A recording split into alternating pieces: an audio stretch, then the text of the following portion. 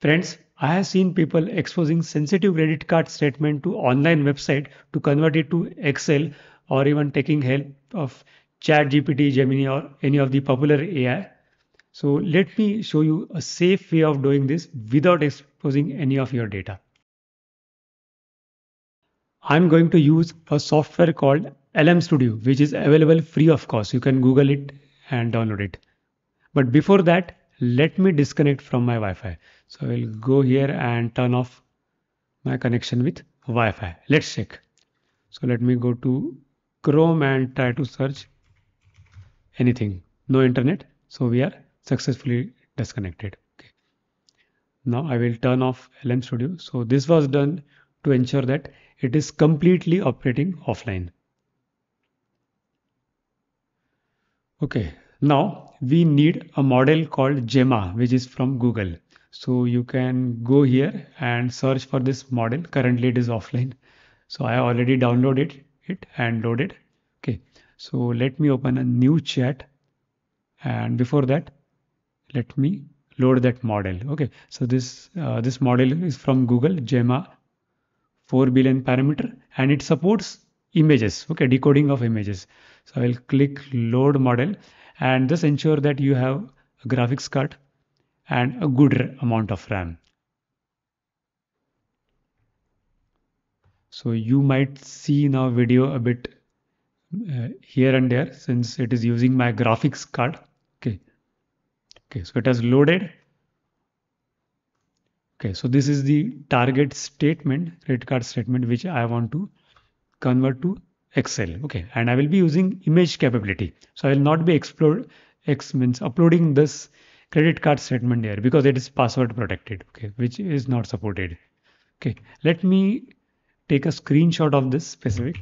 So Windows Shift S and grab let me grab the header also. Okay, and let me paste this here and I'll say extract tabular data statement from this image to copy paste into Excel. Let's see what it can do. So now it would take some amount of time depending on your how much memory you have. Okay, so let's wait.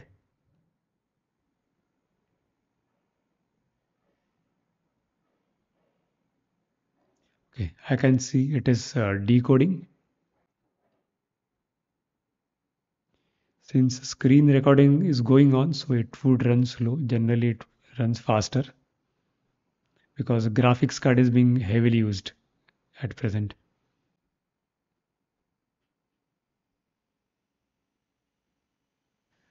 Okay, let's check if it is means perfect or not.